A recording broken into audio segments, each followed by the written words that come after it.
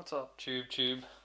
Welcome back to Low Guido's Chop Shop, the second best gel blaster channel on the tubes. And today on the bench I have the Kar98k. I don't know if you can see that, the double bell Kar98k. According to this label, it's got a precision gun tube 6.02mm, which is, I'm assuming that's the barrel inner diameter, which is quite small.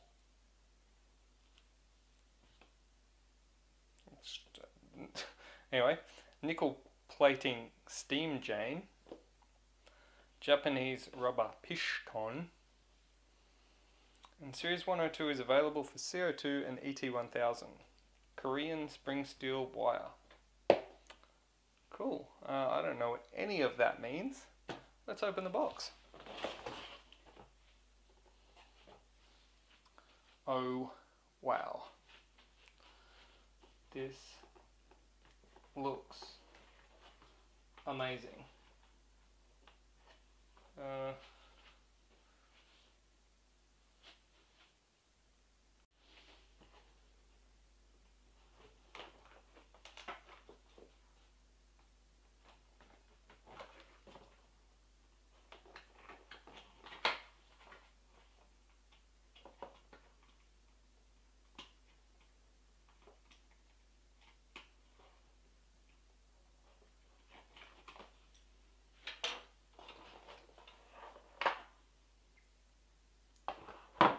Wow.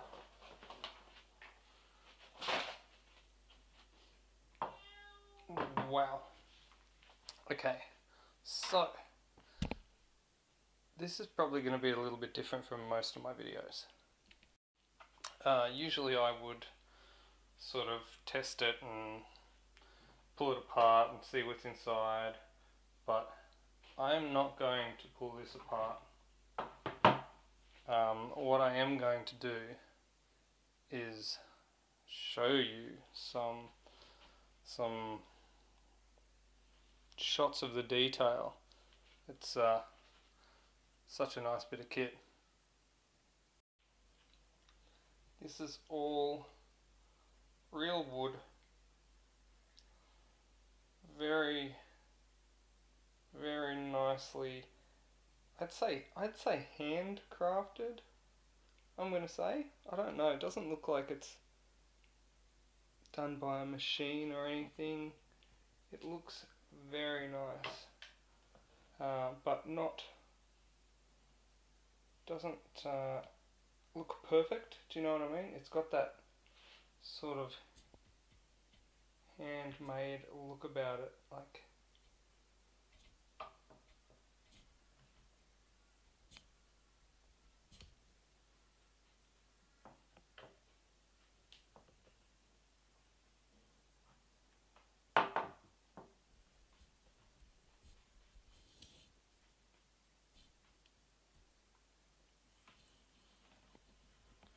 everything, like you've got your rear sight here, which is elevation adjustable.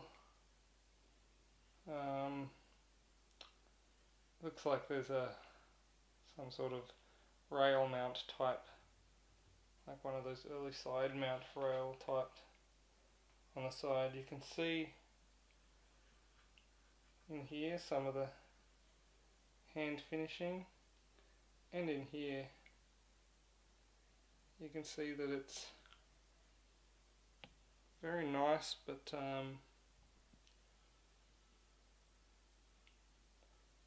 there's a sling mount there. It's not perfect, but it's not ugly imperfect, if you know what I mean. It's very nice work, but noticeably hand done. Now usually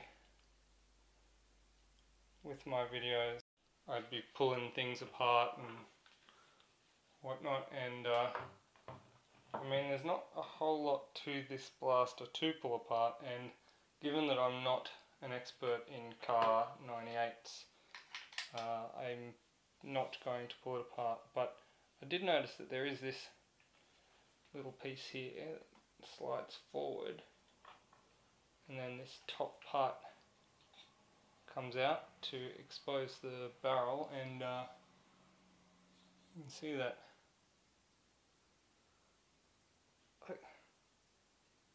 I could be, I mean, I could be wrong. It looks hand finished to me. I think it is, but I mean, I'm sure someone can correct me. But it looks amazing, like wood, metal, everything's probably about as realistic as a Kar98 would be. Now, I'm not an expert on Kar98s, so someone can probably correct me in the comments, but yeah. Bolt action. Now, I haven't filled the gas up in this yet, so what I will do actually, I will just eject that shell and push this bolt forward, and that's the gas port there. So I think I'll fill some gas into that. It's like a green gas fill port. If you are familiar with the green gas filling procedure, you just push the little nozzle into there. But the box did say that this is capable of CO2. So yeah, I'm going to be using the this Brute Sniper gas. Now, generally, this is not recommended because it's a bit too powerful for a lot of green gas based blasters, but given that this is actually a CO2, it's designed for CO2, there shouldn't be any issues with running this gas in it.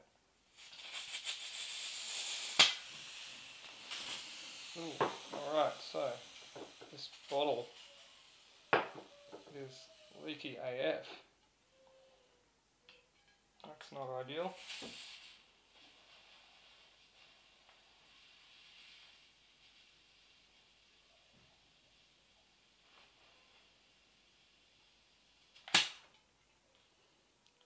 That was actually the bottle the bottle that was leaking there, not the blaster. So alright. Now what I'm going to have to actually do, I'm going to have to pop these shells out and fill them with gel, because they are not filled with gel. Alright, so I've gassed up the blaster. Now I've got the little shells. I'm going to have to put one gel into each shell. I do have a little machine here for loading these. Hopefully it works.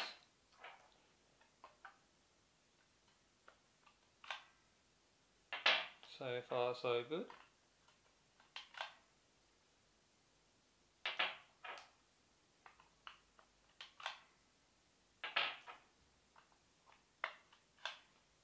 There we go.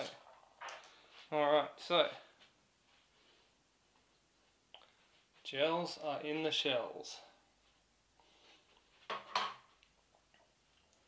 Let's get these bad boys in here.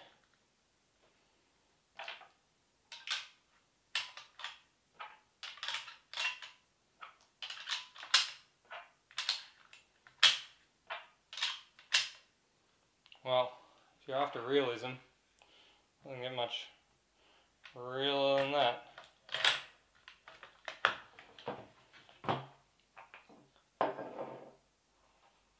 Let me set up a chrono.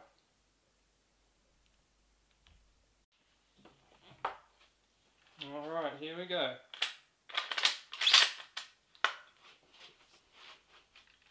Oh man, how am I gonna... I have to stand a mile back from my chrono. Oh, there we go.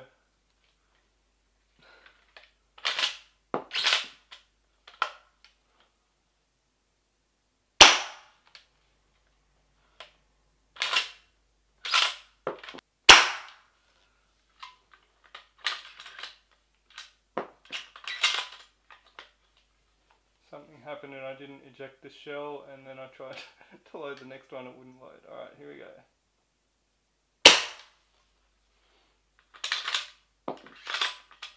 Last shell.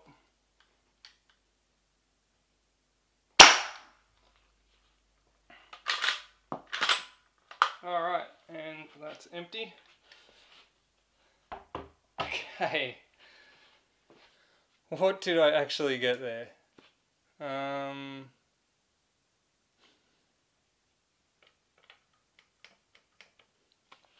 Okay. So from the, what is it?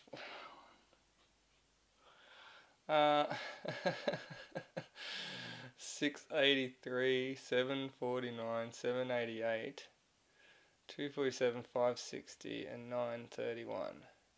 Okay. It's an average of 696 FPS. I'm just gonna go with maybe my chrono is insufficient for measuring what's going on here. That does seem just a little bit ridiculous. Yeah, I have been shot by one of these down at Urban the other day, and I can tell you they definitely feel like 500 FPS.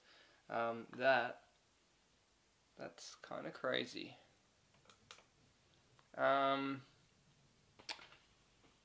Alright.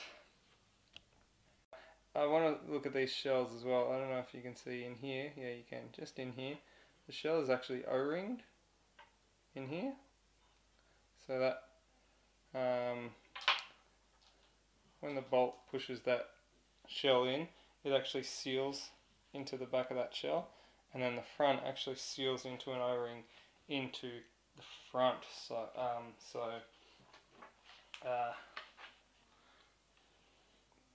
let's take a look at some of that action.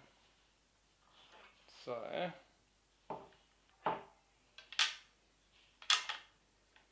got the shell in there, pushes the shell in,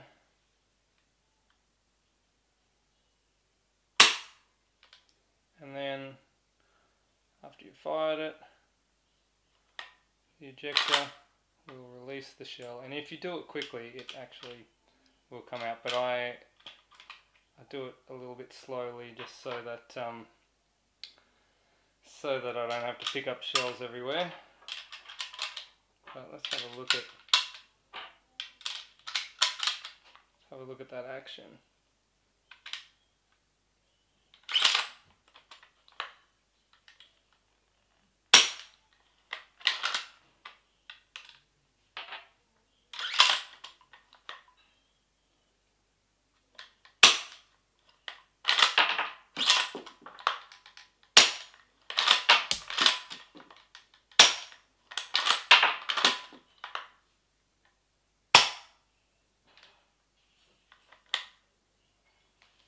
Such a nice action.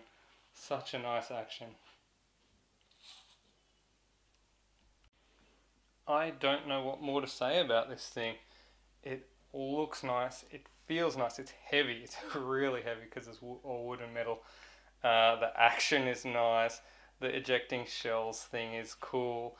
It's not a blaster that you would take to a competition and use unless it was some sort of like World War II milsim, perhaps, maybe. But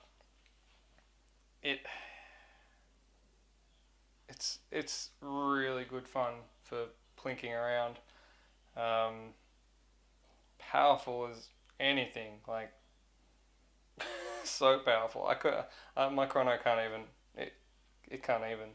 So yeah, this thing is no joke. It is a really fun blaster. Uh, like I said, not a competition blaster. Definitely a fun plinker though. So nice, everything. I like it. Metal trigger guard. Oh, so good. I don't know what more to say. Guys, thanks for watching. Kar98 gas version. I don't think there's many of these, if any of these, left in the country for sale. So if you got one, well, you got lucky. But if they do get more in, and you're into this is definitely something you should have. It's awesome. Alright, anyway, I've said enough. Peace.